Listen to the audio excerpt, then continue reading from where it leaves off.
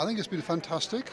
The enthusiasm and the interest that's been shown in this has been well worth our visit coming here. Absolutely fantastic, thank you. I think it's a really positive collaboration, and it's something which, as a part of the University of Dundee, we're very proud of.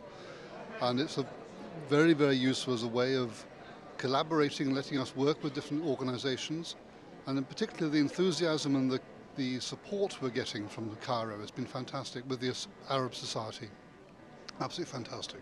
I think it was an opportunity, and the opportunity was the right time and the right place, and there was obviously a need for collaboration. It helps both of our groups, and it was just serendipitous, but very well worthwhile.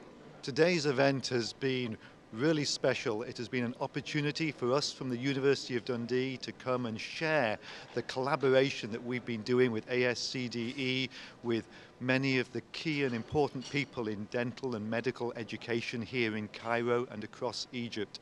I've been honoured by the people who've come and given time to hear about what we're doing. The University of Dundee is pleased to be in a partnership with the Arab Society for Continuing Education.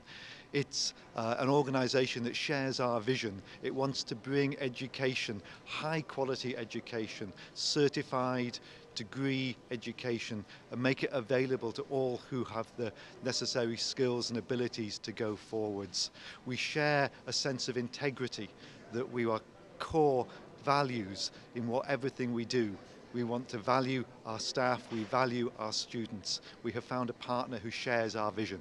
Well, that's a very good question. Many people have asked me that. Why Egypt? Because we came here 2.5 years ago when the situation was still difficult in some areas. We have continued to deliver the course and the program and the collaboration through the recent uprisings that you had. However, we are really committed to being here in Egypt. It's the most populous Arab nation. It's where we see a real need. We see other institutions going to other more fashionable areas such as Dubai, but we believe being here in Egypt is being at the heart of the Arab region.